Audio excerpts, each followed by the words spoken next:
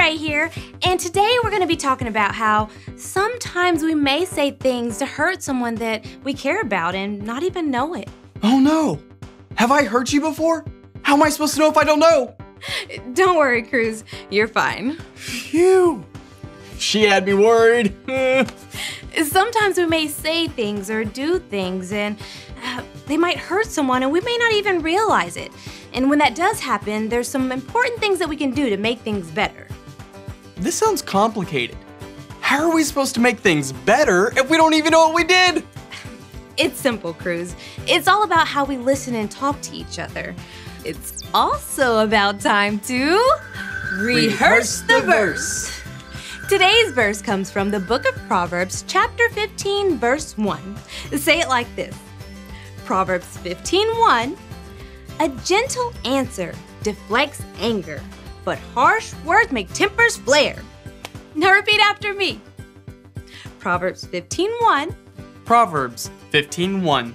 A gentle answer deflects anger, but harsh words make tempers flare. Perfect. Now let's see how it plays out in today's adventure.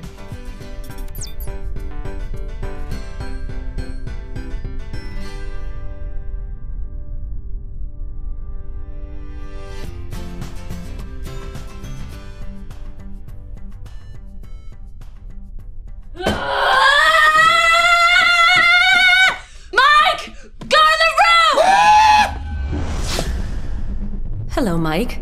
How may I help you? I don't know! You don't know? What happened? I don't know! Are you having a fight with someone? Do you need me to help you learn about something? I don't know! I'm not sure how to help you then. Can't you just tell me what to do with, like, some purple dots or something? Sure. What did you have in mind? Well, I just finished my duties in the hub. Duties. And then I was gonna take my post-duty nap. Duties. And then I started dreaming about sword-wielding Reimereiners fighting these giant galactic cows into Salvatore 6, and they were driving super tanks. And then out of nowhere, Alyssa wakes me up, and she has big frizzy hair, black teeth, and giant feet, and... Did you say something hurtful to her? Or break something? In the past, yes. Recently, I don't know. I hate it when my friends are mad at me. Alyssa would not be mad at you for no reason. Would it not be logical for you to perhaps approach her with an open heart and ask her what is wrong? When dealing with any conflict, good communication is the first step. Yeah, that sounds like a good place to start, but... I'm gonna have Nitro prepare the first aid kit, because with Alyssa, you never know. Thanks, room. You're welcome.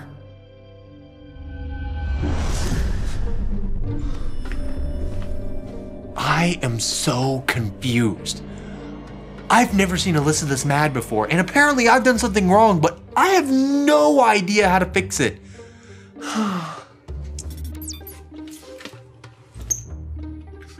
Hey, Nitro, have you seen Alyssa? I sort of need to talk to her. I saw her earlier, but she looked quite different from her usual self. I know. I know there's something in the Bible that can help me. I don't even know what to look for. My memory banks cannot find any stories in the Bible about girls with black teeth, frizzed out hair, and huge feet in space. They're there, Mike.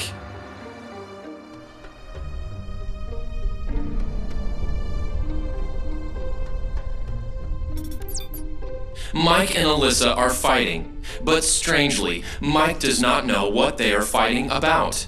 It is very common for humans to misunderstand each other. Perhaps they can work through it when they learn today's point. Say it with me. God's love can turn a frown upside down. Well done. I hope they learn this very soon.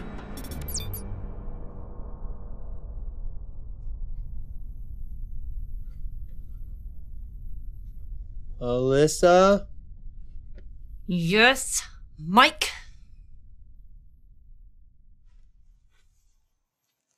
I'm sorry. What are you sorry for? I don't know. Then you aren't really sorry! I'm sorry for not knowing what I'm sorry for. You've gone too far! You're out of control with your practical jokes and they aren't funny anymore! I mean, look at my hair! Look at my teeth! And your big man feet. I can't believe you would do this! But I didn't. What do you mean you didn't? I mean, I still do playful things, but I don't do mean jokes anymore that hurt people. I've been so much better about this, remember? Then how did this happen to my hair and my teeth? And your big man feet? I mean, I have a prank pill that could do all of this, but I didn't put it in any of your stuff. Look, all I can remember is I was enjoying my lunch and a nice glass of water, and then the next thing— Wait. Did you drink the water next to the Iridium Q36 explosive space modulator? Yeah? You weren't supposed to drink that.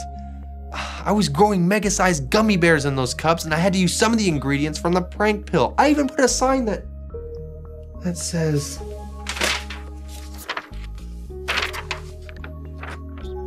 Please don't drink this. Your teeth will turn black, your hair will get frizzy, and your feet will get huge. It must have fallen down. The effects will wear off in an hour. I'm sorry. Are you so mad? No. You're my friend, and I know how much you care about me. And you have been better about doing fewer practical jokes. Besides, this reminds me of something. The Bible even has something to say about this very thing. Check it out.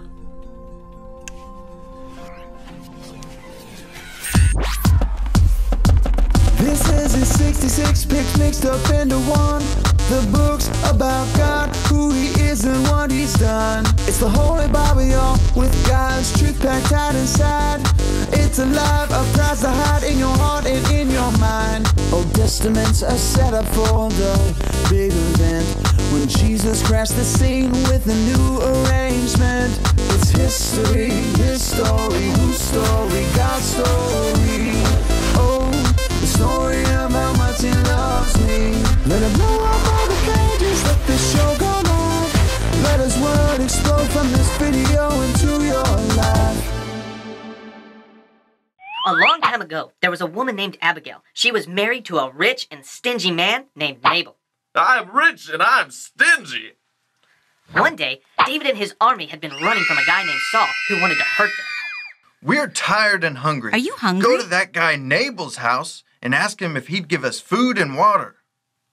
You got it, boss. Sir, can you give my boss David and his men some food? We've been traveling for a long time and we're hungry. Why should I give any of my food to a nobody like David? Go away, or I'll run you off my land.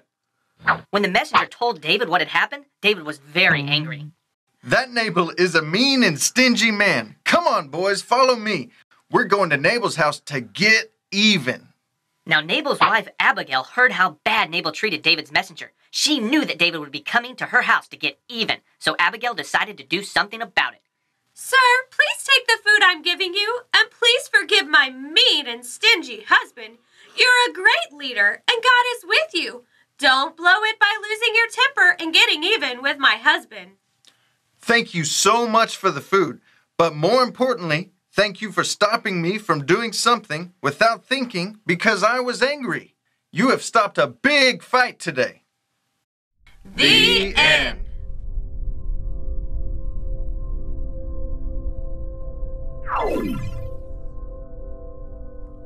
Abigail used kind words to calm David down. Kind of like you, Mike. Yeah, because I listen to you. Because I care. And I don't want you to be angry. It seems like you've got this all figured out. I'm so proud of you. Yeah, it all started with good communication. Ooh! Room, can you show us today's verse? Proverbs 15:1. A gentle answer deflects anger, but harsh words make tempers flare. I love that. And the way that Mike showed that he cared and talked to me shows me that God's love can turn a frown upside down. Alyssa, you did it! You discovered the point and connected all the dots! God's love can turn a frown upside down. That's a great point. And Mike, you're a great friend. Thanks, Room. You are both very welcome.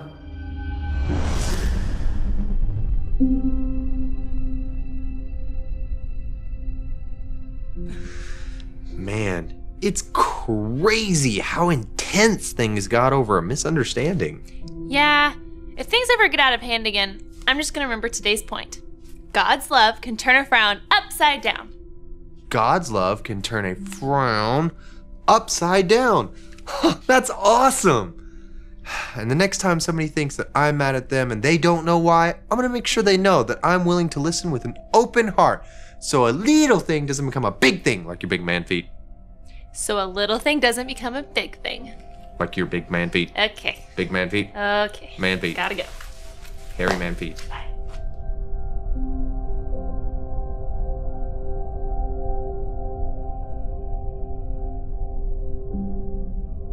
Wow, that got crazy, and it ended up being over nothing.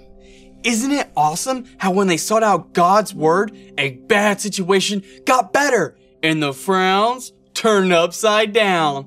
Oh, speaking of God's word, Ray, do you want to say today's verse? Do you even have to ask? Proverbs 15:1. A gentle answer deflects anger, but harsh words make tempers flare. And whenever you get into a heated argument with your friends or your family members, remember today's point. God's love can turn a frown upside down. I love that. I do too. Smile. Well, sometimes accidents happen. But when you talk it out calmly with God's love, that fixes everything. And that turns that frown upside down. Man, God's love is so amazing. And no one showed it more than his own son, Jesus. If you want to know how to make Jesus the leader of your life, remember your ABCs. A, admit. Admit that you've done wrong and ask God to forgive you for disobeying him. B, believe. Believe God sent Jesus to take the punishment for your sin. Trust that you're forgiven because Jesus made you right with God. C, choose. Choose to spend your whole life depending on God's power to help you say no to sin. As you live and love like Jesus, tell others God is the leader of your life and your number one friend. Choosing to follow Jesus was the best thing I've ever done. And I hope you choose to follow him too. After all, he loves you so much.